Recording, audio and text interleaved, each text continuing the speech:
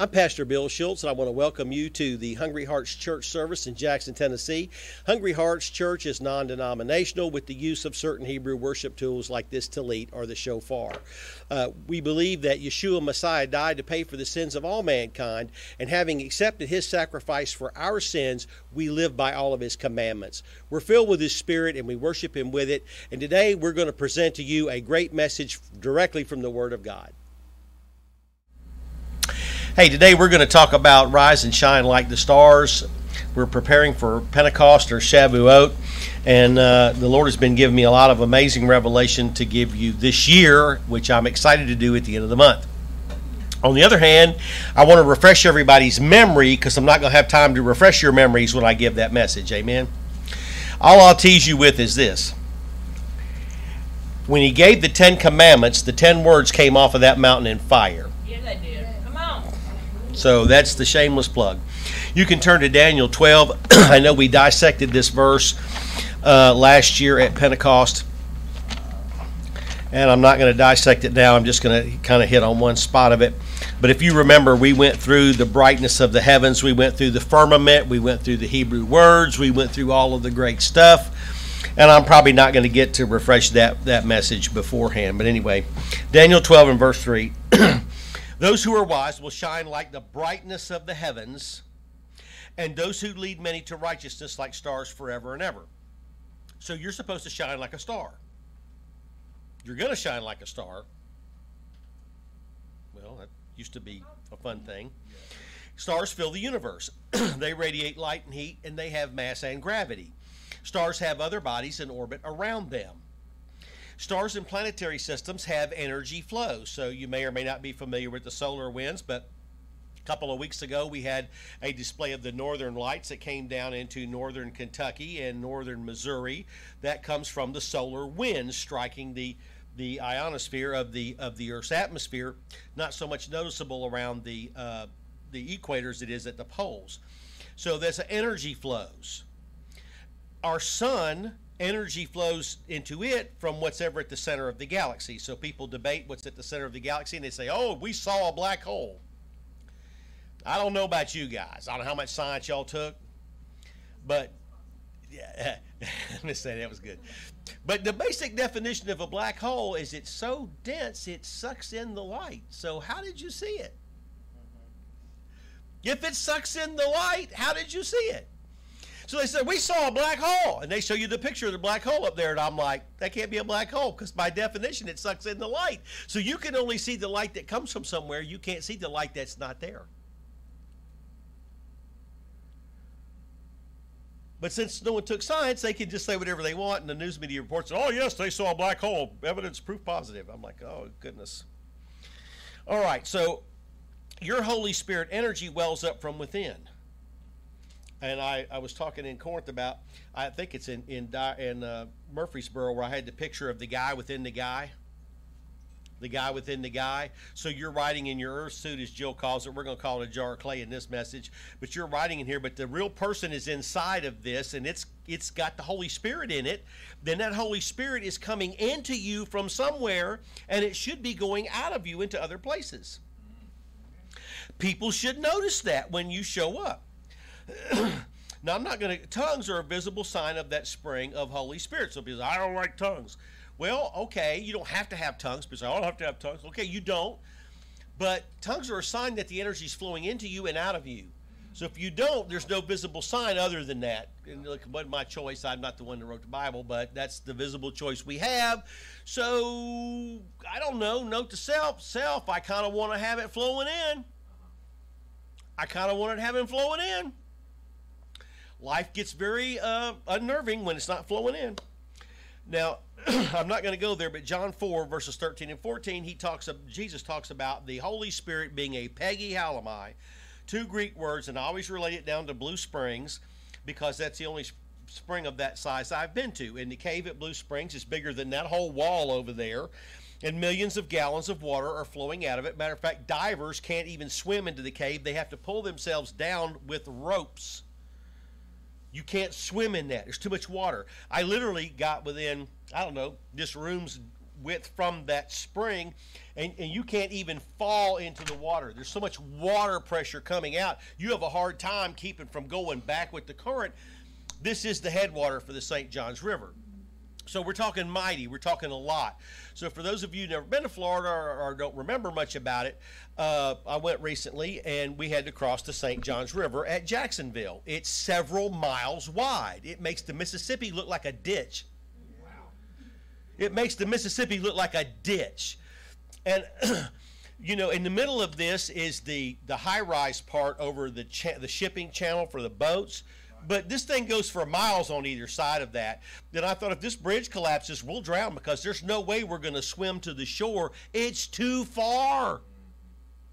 Even for me, it's too far, because it's a wide river. Well, okay, that all comes out of Blue Springs in DeLand. Okay, so we're talking a lot of water here. This is what's available to you through the power of the Holy Spirit by praying in tongues. That's what he's talking about. So our sun derives its center from the center of the galaxy, and it flows out and it radiates the other planets in the system. Okay, so we're sitting on the third rock from the sun, as they used to say. And that sun, if you look at it full strength, will burn the retinas out of the back of your eyeballs at 93 million miles away. That's a lot of power. Okay, this is a prophecy for some people of God. So when you walk in, you radiate the place. When you walk in, they should feel that something changed in the atmosphere because you showed up. Because the Holy Spirit's supposed to be flowing into you and out of you wherever you go. We're going to get more in that in a minute. Now, Pentecost is the feast of the wedding, or the feast of the first resurrection. So we're going to go to the resurrection chapter, 1 Corinthians 15. Interesting, you know, my brother Jeff had promised my dad that, he said, I'm going to be there when you wake up. And Dad never was brought to. When they finally tried, it was over already. And so Jeff, being a normal, traditional Sunday Christian, they believe in heaven or hell right now. There's no middle ground. It's all one or the other. And I brought the resurrection chapter up, and I kept saying, it's going to be okay. Well, no, he wouldn't accept Jesus. And I'm like, it's going to be okay. He's going to come up in the resurrection. I said, read 1 Corinthians 15. First part of this chapter, Paul is proving the resurrection of the dead, and he makes this supposition. There's a resurrection of the dead for everybody because Christ was resurrected. And if there's no resurrection of the dead, then Christ wasn't resurrected and we lied. But in fact, Christ was resurrected, therefore there's a resurrection of the dead. Pretty solid logic. But now we're going to talk about what kind of resurrection, because everybody comes up each in his own order. There's different kinds. My dad's going to come up at the end. So I told my brother Jeff before I left Florida, gave him a big hug, and I said, you and I are going to keep your promise. You and I are going to keep your promise. We're going to be there when he comes up. You and I are going to keep that promise. When he comes to, we're going to be there. We're going to be there. I gave him some hope. Because, you know, the church he goes to, they don't have any hope. My dad died a heathen sinner. In that world, there's no hope. Game over. Story's done. All right. 1 Corinthians 15, verse 35. But someone will ask, excuse me, how are the dead raised? With what kind of body will they come? How foolish, what you sow does not come to life unless it dies. When you sow, you do not plant the body that will be, but just a seed, perhaps, of wheat. This is your first clue he's working on his Pentecost message. The resurrection of the dead and the rescue of the saints being one and the same is what he's working on. You get clues to that in chapter 16, by the way. But he's working on Pentecost. Why do I say that? Because wheat is harvested at Pentecost. So how many of you driving around see all the wheat? It's got nice, big, solid heads of grain on it. Matter of fact, up where I take my trash, it's starting to yellow a little bit. So this wheat will be ready for Pentecost. Now, this year Pentecost is early. It's in late May. Funny how that follows, isn't it? So all the calendar people have been fussing at me for years. Oh, you got to follow this calendar. Oh, you're wrong, you're wrong, you're wrong. But the wheat's always ready at Pentecost. What do you want me to say? The moon's always on the first crescent when I come out of trumpets, and the wheat's always ready at Pentecost, and everything's following the one I'm on. So what's up? And not only that, the Lord keeps showing up with his presence on holy days, so I guess I'm doing all right. But God gives it a body as he is determined, and to each kind of seed he gives its own body. Now, not all flesh is the same. He talks about the different animals. But verse 40, there's heavenly bodies and there's earthly bodies. Well, you're in your earthly body now, right? He's telling you there's a heavenly body There's an earthly body. The splendor of the heavenly bodies is different than the splendor of the earthly bodies. Let's paraphrase. Splendor. What does splendor mean? Splendor means light emitting. Right now you don't have any light coming out, right? So in science they call that a black body. Any body, any object that does not have light emitting is called a black body. And all of modern chemistry is based on black body radiation, which we'll get to in just a second. But he's saying that you're going to have the splendor of a heavenly body. The sun has one kind of splendor, all right? Remember Hanukkah a few years ago, we talked about light and how the Hebrew word light, or, is Aleph, Vav, O, Resh. And there was a story behind the power of God coming through the light. And how the sun, the splendor of the greater sun, was Ma'or, with the Mem meaning the spring. So God is pouring energy into this solar system through that fireball out there, and that is radiating the whole solar system. Simple things, Hebrew concepts, deep science, it's all right there in the first chapter of your Bible. Amazing. And he gave it to a Stone Age people. So, you know, the old Geico commercials, even a caveman can do it. So he gives it to cavemen, essentially, as far as we're concerned, with our modern technology and cell phones and all the rest of it. And we're the ones that struggle. So he gives it to them. They're a bunch of goat herders in the desert, and they get it, and we struggle. What's up with that? All right. The sun has one kind of splendor, the moon another, and stars another, and each star differs from star in splendor. Okay, not everybody's going to have the same glory when you come up in the resurrection. Oh, but Pastor, everybody gets the same. No, everybody doesn't get the same. Over and again, the Bible doesn't say everybody gets the same. It says everybody's going to be different. What do we read in Daniel? You got to turn many to righteousness. You got to follow the ways. You'll be a star in the firmament. Okay, so I've been doing this a long time. I'm old now. When I started out, I didn't have a gray hair on me. Now, with all these people, you find that some people really their heart is in it, and some people not so much. And some people come in and so on fire, and they blow up in a couple years, and they're gone. Some people stay with it, right? You determine what kind of splendor you're going to have by what you give the Lord. What are you giving him? What are you doing for him? You know, the New Yorkers in Florida have a saying, what have you done for me lately? Okay, what have you done for the Lord lately? Right? I mean, we always go to him with a to-do list. Oh, I got my honey-do list. Man, I need all this stuff done, Lord. And when do we go to him and go, man, I'm your girl. I'm your guy. I got you back, Lord. I got you back. What you need done? It's done. It's done. But this is determining the splendor. You make that decision day by day.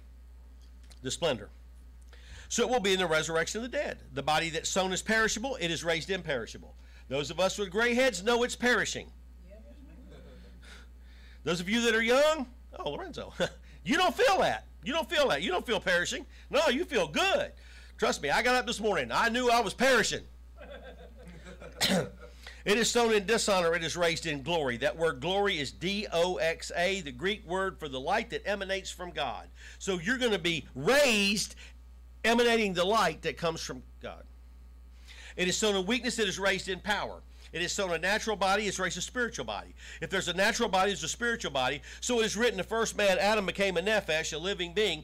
The second man, Adam, a life-giving spirit. His spirit gives life to you. So the earth suit's wasting away, the jar of clay's falling apart, but the guy inside is getting stronger and more powerful. Amen? Amen. The spiritual didn't come first, but the natural, and after that the spiritual. The first man was of the dust of the earth. Okay, you're wearing one of those. Yeah. The second man, Adam, is from heaven. As was the earthly man, so are those of the earth. Okay, Adam's earthly, a man of the dust. We all in that right now. And is the heavenly man, so are those who are of heaven. And just as we have borne the image of the earthly man, we're going to bear the image of the heavenly man. The heavenly man glows. The heavenly man emits light. Matter of fact, we're going to cut that verse for the sake of time, but in the original message, we went to Revelation and showed where the light of Elohim, Father and Son, is so bright that you don't even see the sun in the sky anymore. That's pretty bright. That's pretty bright. But he is pretty bright. Amen. So glory means radiating light. Your mortal body does not radiate light, but your new body is going to radiate light. Actually, the new man inside of you is radiating light now, but it's in a jar of clay, so you can't see it.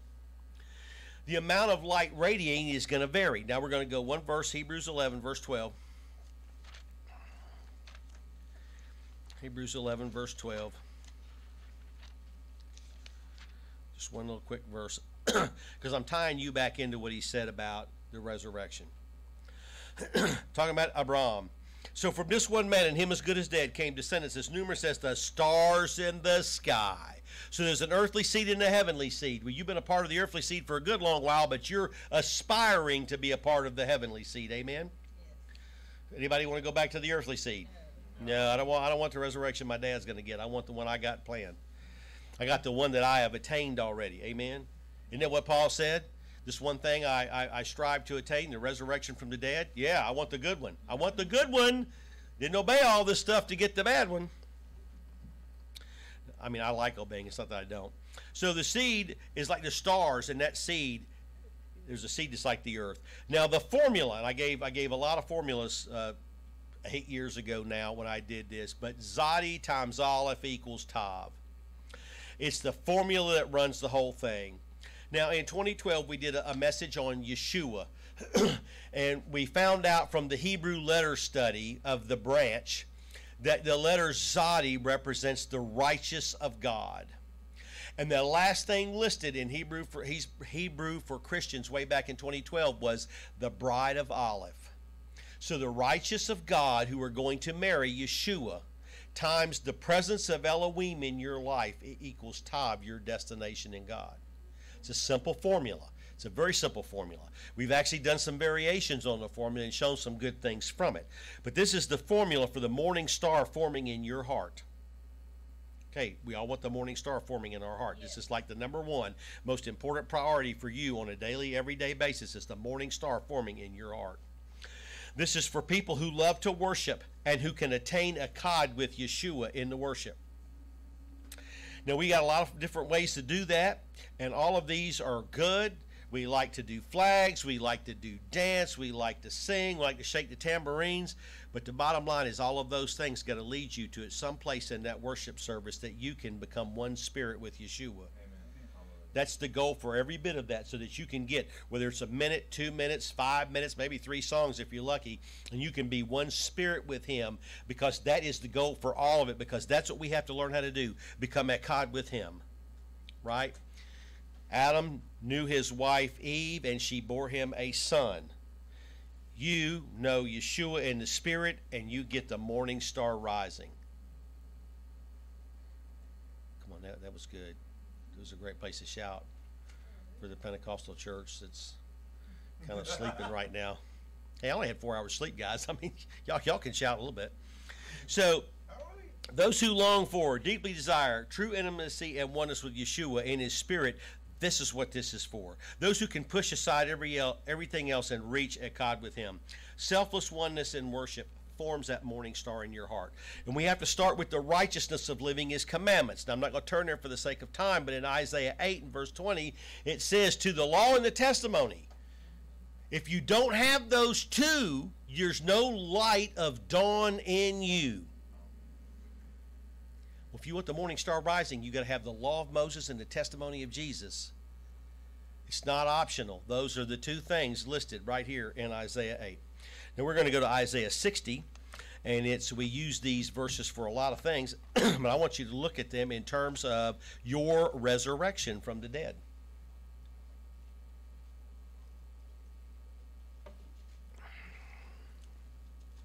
Your resurrection of the dead. Isaiah 60, verse 1, arise, shine, for your light is come. Light in you is come. You bearing light is come. The glory of the Lord rises. Maybe that should be within you, not upon you. So everybody's so fond of saying that the Spirit can't be in anybody until Jesus is ascended to heaven. So I think they kind of warp stuff. There's not a lot of Hebrew, not a lot of prepositions in Hebrew, so you get to choose the prepositions you want. And since people can't see it, they choose the ones that are like the least offensive. What if it's the glory of the Lord rises within you? See, darkness covers the earth, thick darkness is over the peoples. That's when we get resurrected, right? And his glory, but the Lord rises in you, and his glory is in you. Nations will come to your light, and kings to the brightness of your dawn. Lift up your eyes and look around. All assemble and come to you. Your sons from afar, your daughters are carried on the hip. Then you will be radiant. And that word radiant in Hebrew means a river of light. A river of light. So back to the river again, except the light. A river of light. Just like Paul recorded, star power radiates light. So I'm not going to go to Matthew 5:14, but the verse there, you're the light of the world, means you're reflecting his light. You're reflecting his light. How do you reflect his light? When you keep his law. Yes. When you keep his law, you reflect his light. But we're not talking about reflecting light. We're talking about having his light in you, coming out of you. So we're going to go right on to John chapter 1. John chapter 1.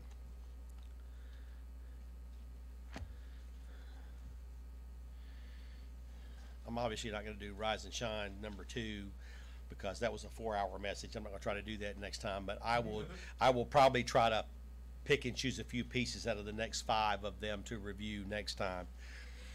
John chapter 1 and verse 4. In him was life, talking about Yeshua. In Yeshua was life.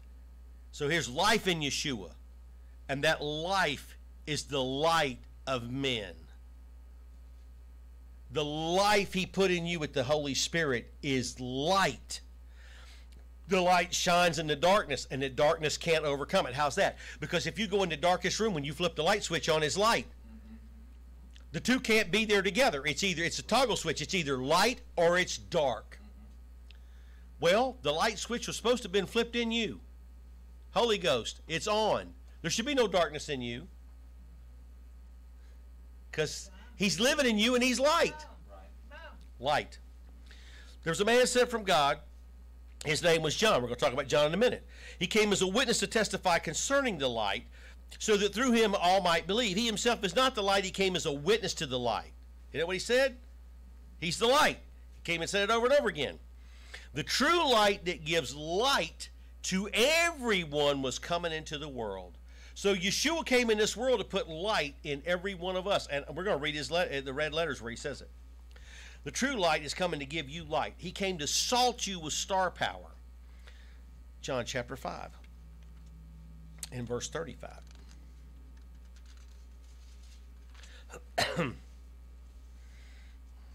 John was a lamp that burned and gave light. So again, he's talking about John. He's, the Apostle John has told you about John the Baptist. Now Jesus is telling you about John the Baptist. He was a lamp that burned. So he was full of the Holy Spirit. Says so, right? When he's still not born. He's in Elizabeth. He was full of the Holy Spirit, and he leaped for joy when Mary came in, pregnant with Jesus. I mean, come on.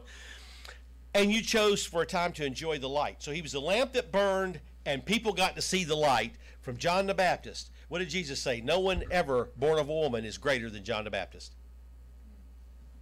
He was lit with the Holy Ghost, ready to go. We need to be lit. We need to be lit with the Holy Ghost. Amen? John 8, verse 12.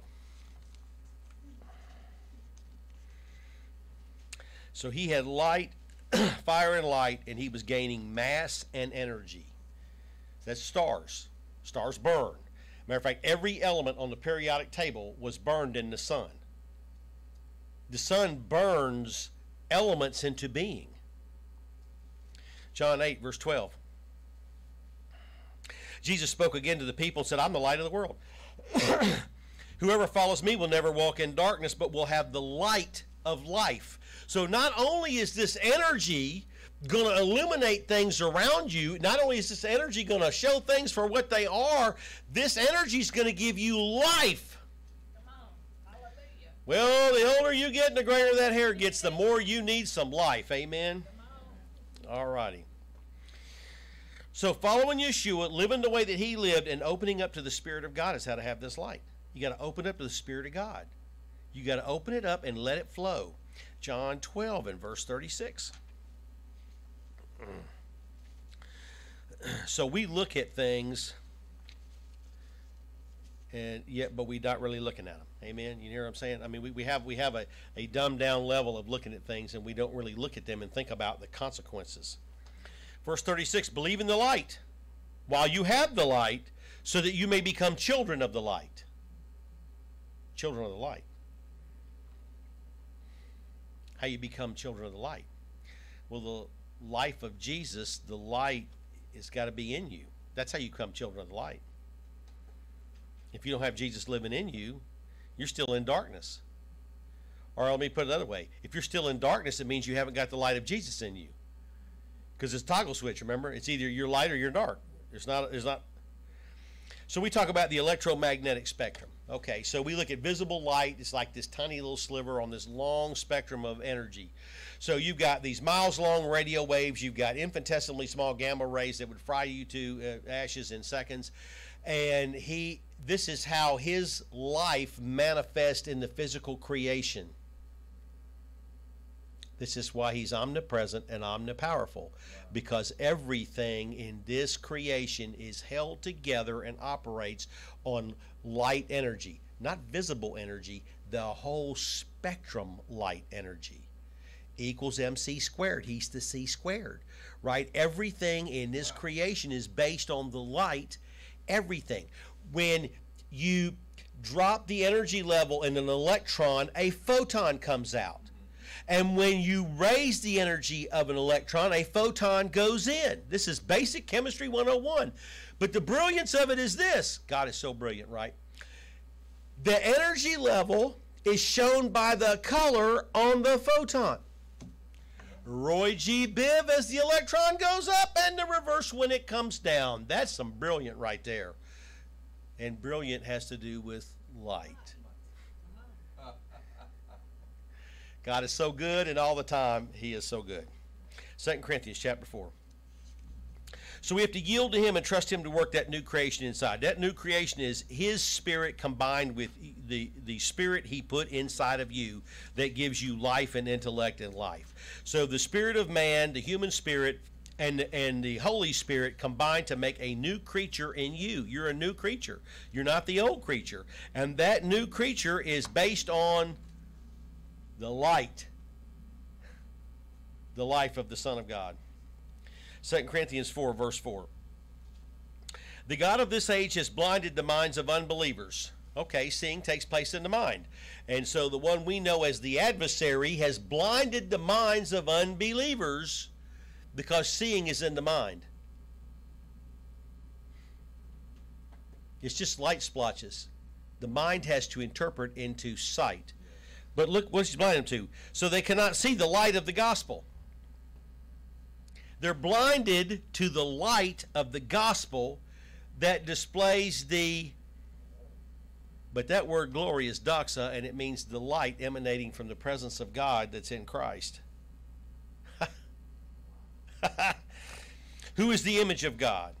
For what we preach is not ourselves, but Jesus Christ as Lord, and ourselves as your servants for Jesus' sake. For God, who said, let light shine out of darkness, made his light shine in your heart. When you do that, when you receive the Holy Spirit, you receive the Holy Spirit, the light's in your heart. And that's up to you to make it a strong light and not the little dim light. He made his light shine in your hearts to give you the light of the knowledge of God's radiation displayed in the face of Christ.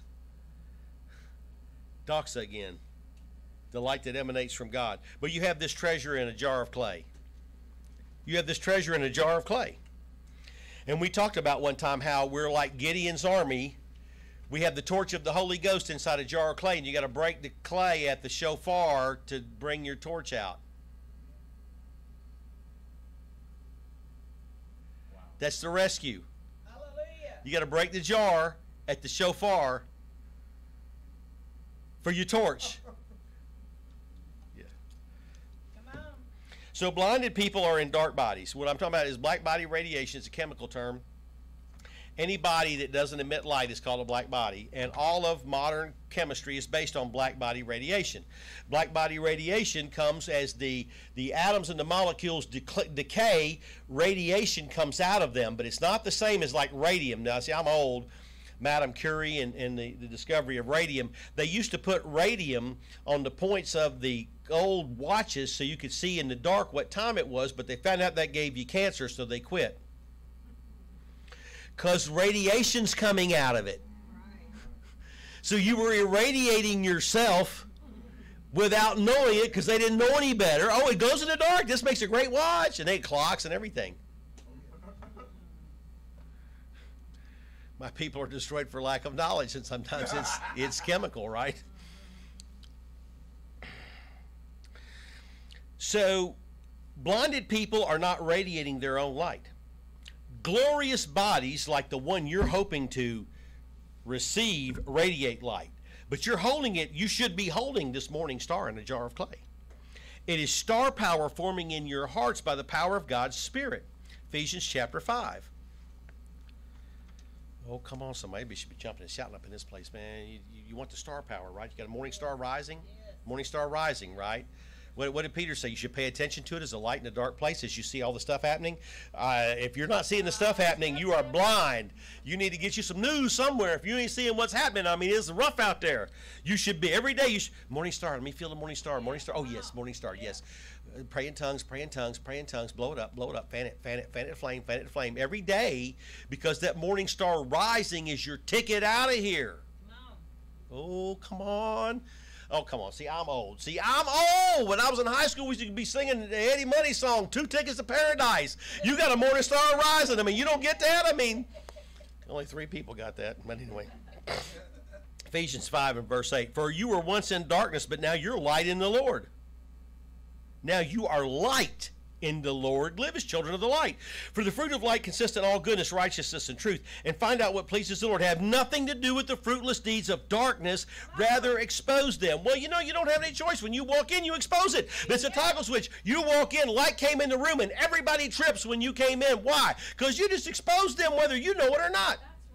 You walked in, you weren't paying any attention, but all of a sudden they feel naked and afraid. Light came in. I'm up to no good. Every time you go in, you're exposing their evil deeds of darkness. It is shameful even to mention what the disobedient do in secret, and you may not know what they're doing in secret, but they think you do when you show up.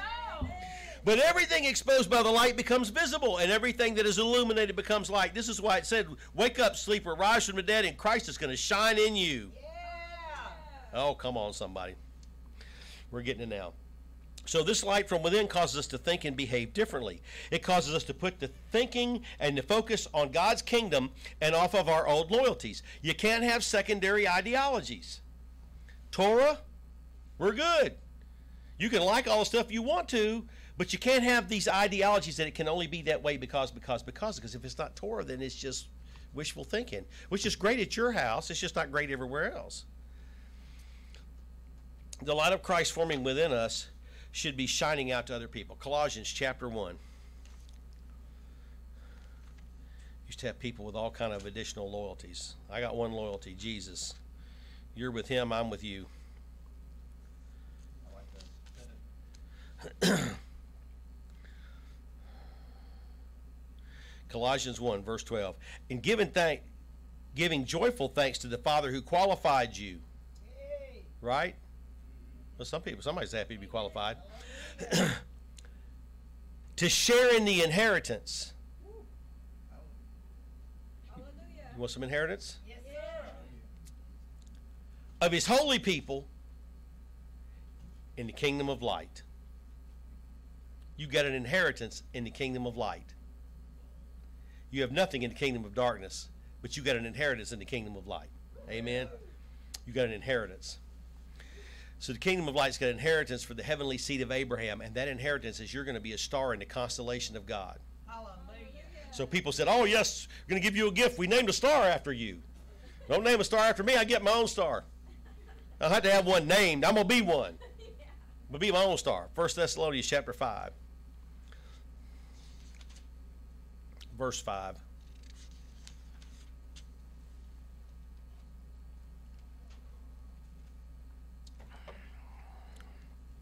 No need to name and claim when you got a birth.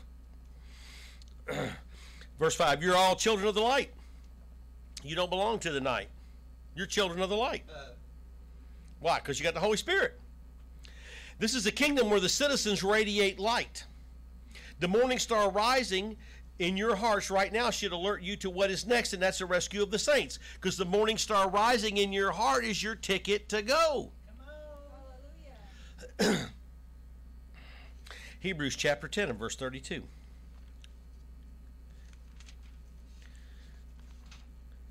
I got 2 tickets to paradise. Pack your bags, we leave tonight. Some of us remember that old song. Remember those earlier days after you received the light? The other part of the other NIV I have says when you were enlightened and you endured in a great conflict of suffering. So after you received the light, you got tried. You got put into trials. You got put into fiery trials. As soon as you got saved, that's what happened to you. You received the light, but you stood your ground. Why'd you stand your ground? Because the life of Jesus is in you. The life is the light of men, and it gives you the light to see, and it gives you the power, because light energy is power. It's not just light that you can see. It's the whole spectrum. Crank it up. Crank you up so you can go through the things and overcome them. And I'm going to show you the importance of that in just a second. You aren't born with this power. You got to go to Jesus. 1 Peter chapter 2. You're not born with it. You got to go to Jesus to get it. The only way to get the power to overcome your junk is Jesus. 1 Peter chapter 2 and verse 9. You're a chosen people, a royal priesthood. I'm writing the book right now. A holy nation, God's special possession, that you may declare the praises of him who called you out of darkness and into his wonderful light. So people without the Spirit are dark bodies. People with the Spirit are developing light bodies. Black body radiation is from the decay of the matter, which out there manifests as sin. Black body radiation in human beings manifests in sin. That's why they keep doing it. But light bodies should manifest in the ability to overcome sin. And that's important.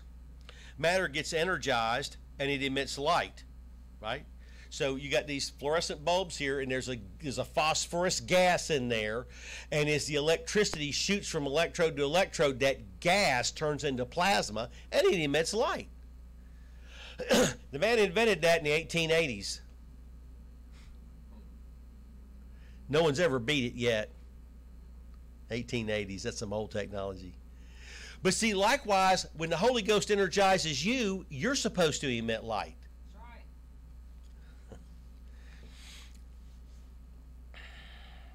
So though your body's in decay, your spirit should be growing in mass, radiating light and heat, and exerting gravity on other outside dark bodies. So when you go into places, people should feel you are different. You ever notice how they kind of gravitate to you? So you got to start giving them materials. Here, I'm going to bring you my magazine. Magazine, great evangelistic tool. Here's my magazine. Let me give you a magazine. A new one came out this quarter. Got a new magazine. Pop, new magazine. Because that way you're feeding or radiating light and heat to people in your orbit, gently to draw them in. Amen? 1 John chapter 1.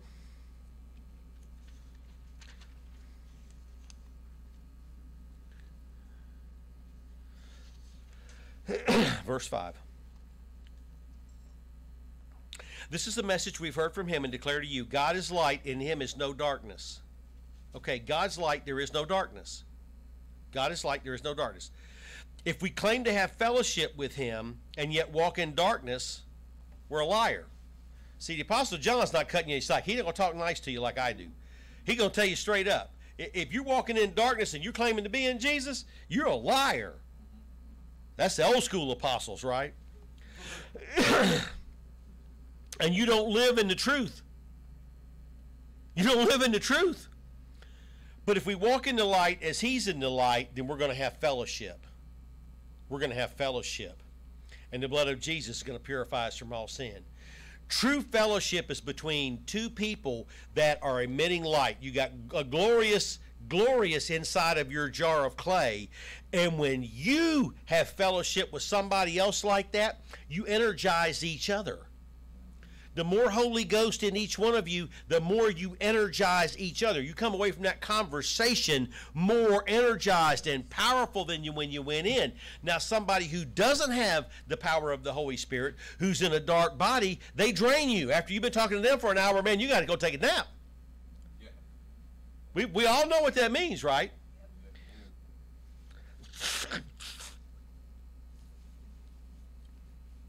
It's an interchange of star power between believers. 1 John 2 and verse 8. Fellowship is an interchange of star power between believers. Verse 8, yet I'm writing you a new command. Its truth is seen in him and you, because the darkness is passing away and the true light is already shining. So the darkness, like we said before, you turn the light on, the darkness is gone. The true light should be shining in your hearts, which should wipe out the darkness in your life. True light in your heart. No darkness in your life. Pretty good, huh? Again, I didn't write this. I'm just telling you what it is. Is Jesus Christ living in you, growing in you, and radiating from you? Now, I'm not going to go to Revelation 21, but in Revelation 21 it says that the light of Elohim, Father and Son, is going to be so bright that there'll be no need of sun, moon, or stars for light on the earth. In other words, they're going to be so bright you won't see that ball up in the sky. It'll be too light down here. That will be insignificant, right?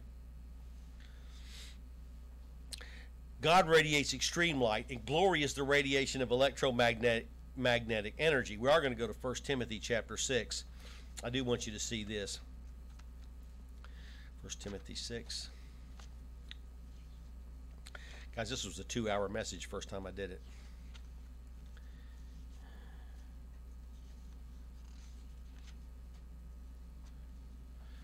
And verse 16. Talking about the Father on the throne, who alone is immortal and who lives in unapproachable light, whom no one has seen nor can see.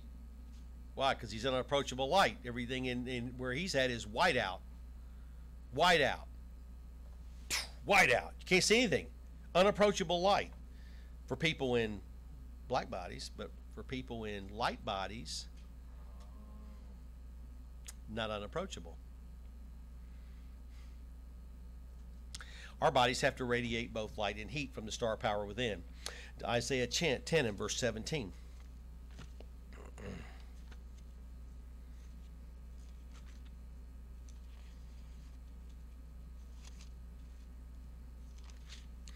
For those of you in TV land, I encourage you to go on to the hungryheartsministry.com website and purchase our book, Rise and Shine Like the Stars. Small donation. But this book is game-changing. It's the result of like 7 of these messages, and this is like the first part. Isaiah 10 and verse 17. The light of Israel is a fire, the Holy One a flame. In a single day it will burn and consume. So our God is a fire. Our God is a fire, and he's called the light of Israel. That's a title. You see that's in caps, right? That's his title, the light.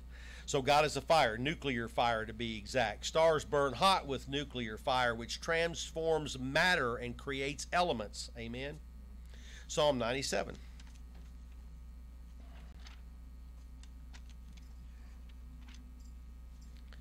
Psalm 97, verse 3. Fire goes before him and consumes all of his foes on every side. His lightning lights up the world. The earth sees and trembles. It's pretty heavy, right? Fire goes before him. He's hot. The devil's not hot. He's hot. That's right. The devil's ice cold. Avi is smoking hot. Well, when he came down on top of Mount Sinai, he burned the mountain black, right? Yeah, yeah. Matthew chapter 3 and verse 11. The devil doesn't have any life or power in him. And you know, you're packing heat. You're packing that star power. You got to remember that. When they're messing with you, they're poking you in the ribs and giving you a hard time. Don't just go, oh, my life's terrible. Close your eyes and look for them. Oh, you're in the corner over there. Oh. Put some heat on them. They don't like it. Matthew 3 and verse 11. I baptize you with water for repentance, but after me comes one who's more powerful. He's going to baptize you with Holy Spirit and fire. So you got to get the baptism of the Holy Spirit first, because that's the fuel to which he can ignite you later. The baptism of fire is a third baptism in this case, because you got to be water baptized to get the Holy Spirit baptism, right? This fire is the beginning of potential star fire, and it ignites the human spirit within. And if you remember, I did the drawings one time that the Holy Spirit in you, combined with your spirit, the new man, if you have the Holy Spirit, then the fire of God acts like a wick. But if you don't have it, tabera, it burns you down. Remember I had the picture of the guy burning down, and I had the picture of the other guy burning like a wick? It depends on having the Holy Ghost in your new creation. You got the Holy Spirit in your new creation. The Tavera fire that killed the rebels is also the fire that made Moses and Aaron have all that power. Luke chapter 12. Got to get a couple of these in. Luke 12, verse 49. The Holy Spirit is a fuel source. Just like the gas line coming into my gas logs is a fuel source. So you're praying in tongues is keeping that flow of Holy Ghost coming in. And that flow of Holy Ghost coming in is the fuel to allow the fire of God to burn on your new creation like a wick. Well, we got the menorah here, right? The wick burns up if there's no oil. The oil represents the Holy Ghost. As long as there's oil, it burns like that, and the wick isn't hurt. But if there's no oil, it burns the wick. All right. Luke 12, verse 49. I've come to bring fire on the earth, and how I wish it were already kindled. Yeshua was telling you he wants to light you on fire. How hard are you to light? What is it? Are you wet? Are you wet? You don't want to light? You need some lighter fluid? I mean, what's it going to take to ignite you? You know, got the little fire starter. Do you need a Bic? Used to have a Bic over here. There's a Bic's over there. What does it take to ignite the Holy Ghost in you? Because we've done it a couple times. The Lord's like, y'all keep letting it go out. We'll make you light yourself this time. Okay, Pentecost is coming. Couple of weeks. We're going to do it. We're going to do it. This time we want to hold the fire. This time we want to cultivate the fire. This time we want to be good priests who the first thing they do every morning is cultivate the fire, the holy fire. You take the good embers and you get some good wood going and you keep that fire going. You get all the ashes cleaned off. You do all your other duties. Then you take that fire, you move it to the center, you get you some more wood, but you never let the fire go out. Isn't that what was wrong with Nadab and Abihu? They let the fire go out and then they brought strange fire in because they were too proud to say they screwed up. Oops. We don't want to do that. I'm not going to go to Acts chapter 2 and verse 3, but we already know the story of the day of Shavuot when the Holy Spirit came with tongues of fire. And so this was Zadi times Aleph, fire on Shavuot. This is what we want every Shavuot, right? Zadi times Aleph, Holy Ghost, fire on Shavuot. 1 Corinthians 3 and verse 13. Interesting verse.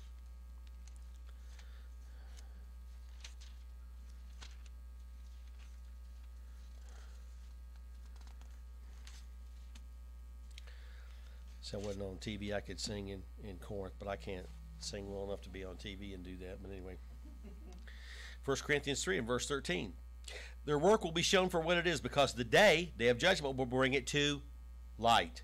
It will be revealed with fire, and fire will test every person's work. So everything you've done for the Lord is going to be tested with fire. If what you built survives, then you're going to get your reward. Everything goes in the fire.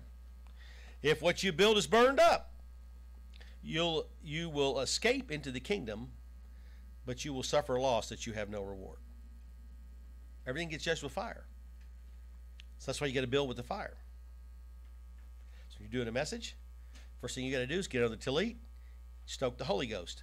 Get the Holy Ghost fire stoked, get some word from God, then get right on in there and dig. Amen? I love digging. I told my brother that yesterday. I just so love digging. 1 1 Thessalonians 5. Thessalonians. Maybe if I was on Medea.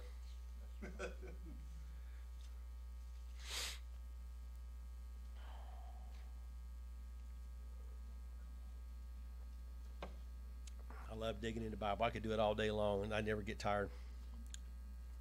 1 Thessalonians 5, verse 19. Do not quench the Spirit. Don't quench it. Don't put out the Spirit's fire. Keep it going. Stoke it. It's the energy source for everything you need. You got to cultivate it, nurture it, and protect it. Mark chapter 9.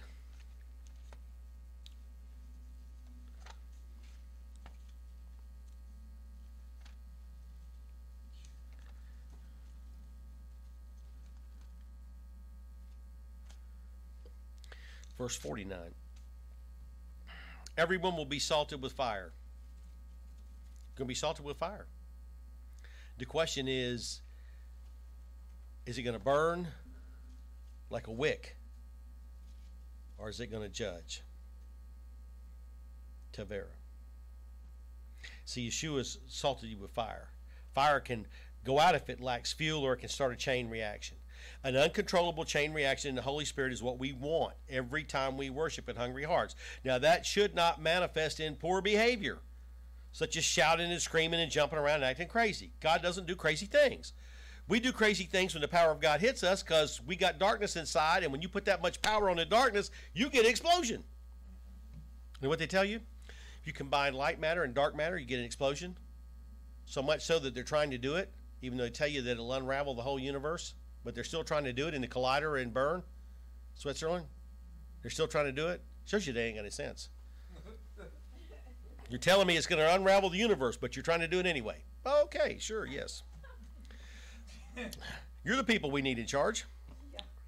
So stars create matter when they burn. So when you're having an uncontrollable reaction in the Holy Spirit, it should enable you to become echad, or one spirit with Yeshua, and it should create a usable product in your life. And that product is God's character. It should not manifest in crazy behavior. It should manifest in God's character in your life. The star power should produce a mass in you, and that mass is God's character. The character that we possess is the mass of our star power. Character is the ability, the will, and the action to do the right thing under duress by the power of the Holy Spirit. So if obedience under duress and praying in tongues is how you fuse God's character from your circumstance. So let me ask you a question. Is the stuff you're going through a hard time because you did something stupid, or is it a trial because you're being pushed to break one of God's commandments?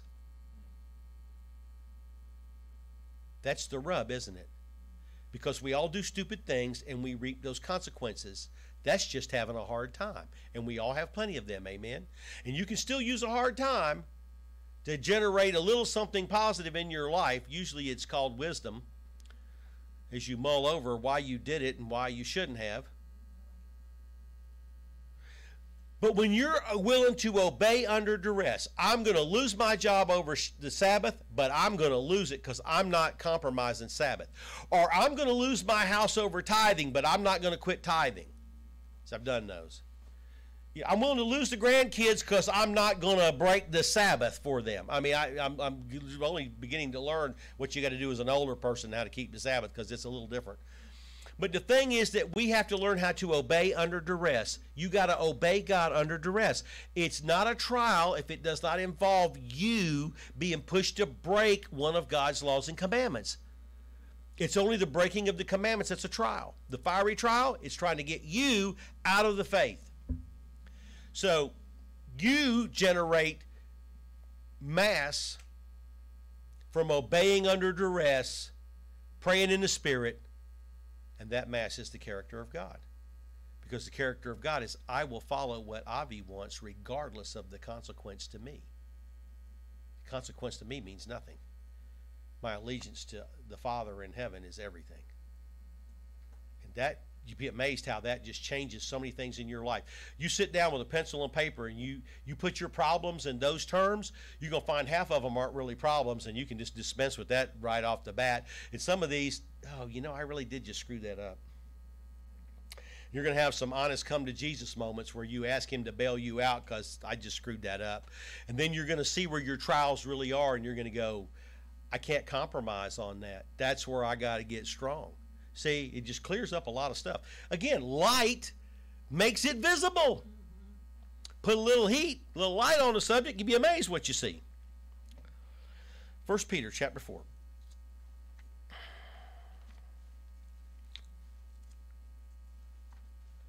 People told me for years, you're having a hard time, Shults, you must be sinning.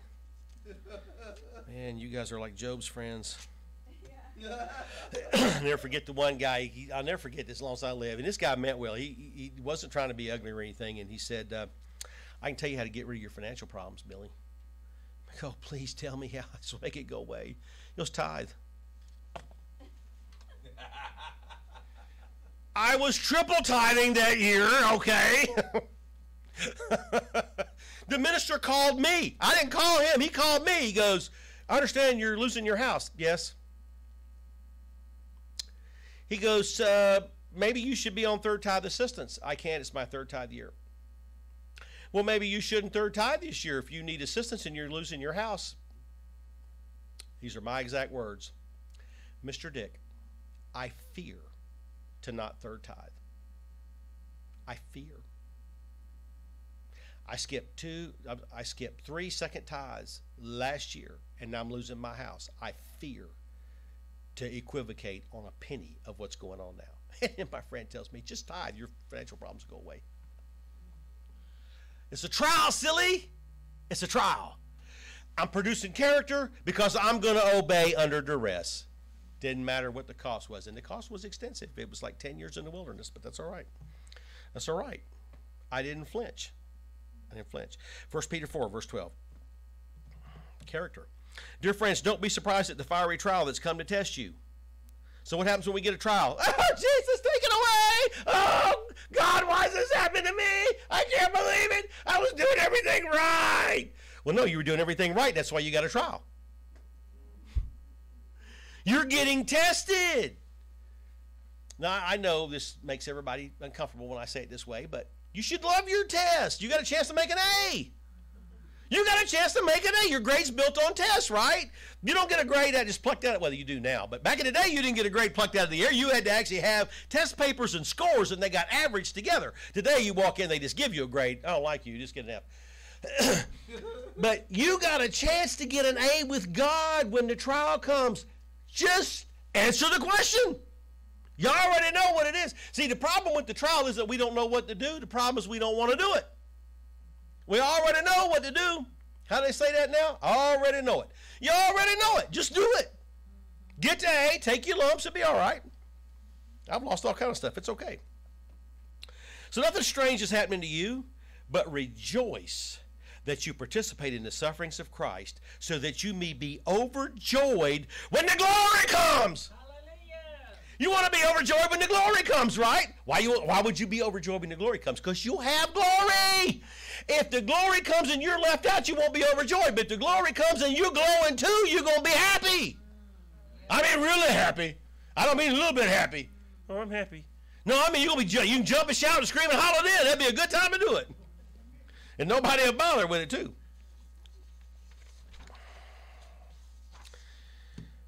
So that character produces, obeying under duress produces that star mass of character within. Glory is the radiation of light and heat. And as we increase in mass, that is the character of God, we increase in glory, that's light and heat. I'm not going to go to Hebrews chapter 1 and verse 3, but it says the Son is the express image of the Father. That word is character. Express image is character. The Son is the character of the Father. The Son has the Father's star mass. He is creating star mass within all of us as we undergo trials. Few successful trials, very little mass. Oh, where are my trials? No one likes your trials. Just check the right box and get the A. Just take the A and go home. It's all good, right? Many successful trials, really strong mass. A star's mass is the source of its gravity. Hebrews chapter 2. A star's mass is the source of its gravity. See, we all know these things. We all took this in general science, right? 7th grade, 8th grade. I don't remember.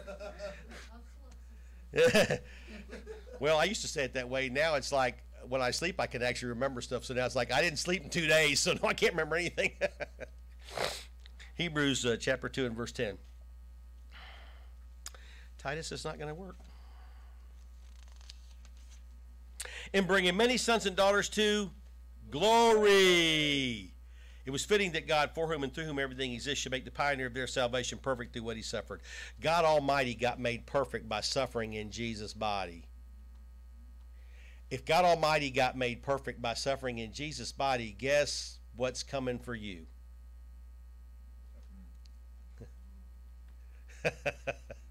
So embrace it. You ain't gonna run. You ain't no running from it. You just in. Just for you. I told Lorenzo years ago I was going to get him a T-shirt. Actually, it started with Campbell. Y'all remember Jeremy Campbell? I told him one time he was equivocating on something, and he goes, "Son, I baptized you." And I said, "Look, it's not that I'm any different than anybody else, but it was clearly explained to you what's going on." I said, "You're just in." So I was talking to Lorenzo about that, and he said I should get a T-shirt made up. You're just in. You're just in. He salted you with fire. You're going to go through the trials. You're going to have to obey under duress. Pray up in the Spirit. You're just in. Develop the star power within. Yeshua's going to take you in those trials and painful suffering, and the Holy Spirit is going to turn that painful suffering into the star mass of God's character. And as this mass grows, you're going to gain radiation, and you're going to gain more mass. Therefore, you're going to gain gravity. You're going to gain gravity. The gravity is going to attract those people who are drawn to the God in you. They're drawn to the God in you. They probably wouldn't even like you if they knew you, but they're drawn to the God in you, right? You go places, and if you ever expose your real self, they're like, "Oh, I don't like you anymore." Before, when it was just Jesus coming through you, they're like, "Oh, I love you. You're the greatest." And then when they see you, you're like, "Oh, you're terrible." So, I mean, they're drawn to the God in you. So feed them. Feed them. You know the Scott's commercial out right now, right? Your lawn, feed it. Feed it. You know, Scott's. Anyway. So gravity is the force that holds people without the Spirit in orbit around you. People are drawn because of the God within. You got to be careful, because you got to be as gentle as Jesus without ever compromising God's law. Now, the mass of a star causes it to exert gravity, and the gravity is the charisma or the gifts of the Holy Spirit. The gifts of the Holy Spirit. Let's go to 1 Corinthians 14. The charisma or the gravity is the gifts of the Holy Spirit. 1 Corinthians 14, verse 22. Tongues then are a sign for unbelievers. Tongues are a sign for unbelievers. They're not a sign for you. You already know what it is. They're a sign for unbelievers. It's pulling them in. The manifestation of the gifts is to draw people who don't have the light of God into your orbit. Gravity also draws an additional star power, a matter for the star power to burn. 1 Corinthians 14 and verse 4. Anyone who speaks in a tongue edifies himself. So we look at it bad way, right? You low on energy, you flagging? Pray in the Holy Ghost, it'll build you up. You need some power? Pray in the Holy Ghost, it'll build you up. You need something? Pray in the Holy Ghost, it'll build you up. This is not a bad verse, all tongues edifies you. Okay, somebody else going to do it? You got the power port on the side where you can plug into the DC adapter in the wall? I mean, you got a USB port or something I don't know about? I mean, the only way you got to build up is to pray in the Spirit. You got to pray in tongues. You got to pray in the Spirit. That's what gets you going. That's what gets everything going. Amen? Now, tongues is sign that the Holy Spirit energy is flowing. It comes into us from somewhere and it goes out of you. You know, you're a crackpot, you're a leaky vessel. It's going out of you all the time. The only way to stay full is to pray in the Spirit, because you got to keep refilling, because it's just flowing out. We're all crackpots. That's an old joke. It goes back a long time. So we have to open up that flow and let God use that to draw people to Him through us. And that energizes people. The people feel your energy, like we talked about before. When it's two people with the light, the star power, their fellowship, and that builds each other up. That star power going back and forth, man, you come away, you're energized, man. I got a friend in Florida, we talking, I feel like I just had 3 cups of coffee when we're done. But you're talking to somebody that doesn't have that level of the Holy Spirit, or maybe doesn't have it at all. They drain you. Sometimes you get done talking to them, I need a nap. I mean, it just, you got to pray back up. I mean, no one minds plugging their phone back in, right? I mean, I see y'all with your phone chargers. I just turn mine off a lot. So, 2 Timothy verse 1. Humility is how you let that work. Humility is how you let it work effectively. You stay humble, and it will work. And you've got to feed them. They need, you know, because I talk to people, and you know, when they tell you what they're learning in church, it's not a lot. It's really not a lot. I don't see how they live. I starve to death with some of the stuff they tell me that they get in some of these other churches. I starve to death. You get a quarter of a verse, maybe you got half a passage. I mean, you can't live on that. But I got to have some word. I don't know about you, but when I got in the morning, I got to have me some word. 2 Timothy chapter 1 and verse 6. For this reason, I remind you to fan into flame the gift of God which is in you through the laying on of my hands. And I thought, woo, that's Kelly Max Doria. Nope, that's charisma. You got to fan the gifts into flame. That's why we do the Schmode Leak at the front of the service, to fan the gifts into flame.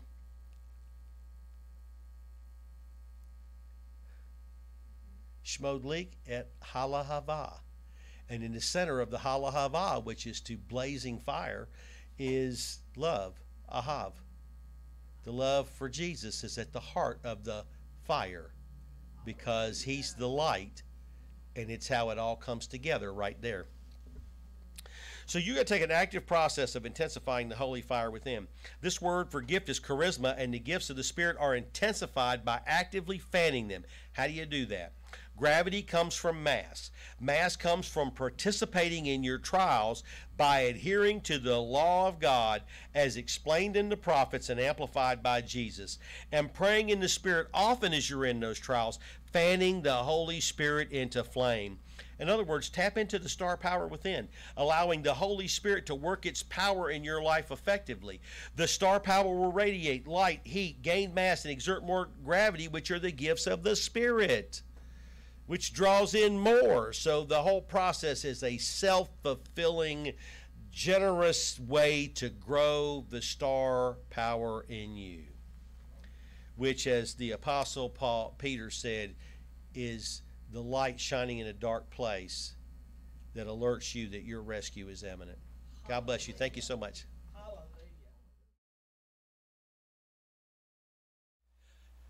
Pastor Bill Shults, I hope that you enjoyed this message. I hope it encourages you to have a closer walk with Jesus and helps you to get stronger in the Word of God. If you're interested in more information about Hungry Hearts Ministries, you can go to either one of our websites, Hungry Hearts Ministry with a Y.com or hungryheartschurch.com for more information. We have many free materials available, including our magazine Pursuit. If you will email me at hungryheartsmin@aol.com, I will mail this to you every quarter. The only thing that we're ever going to use your mailing address for is to send you this magazine or maybe invite you to a meeting.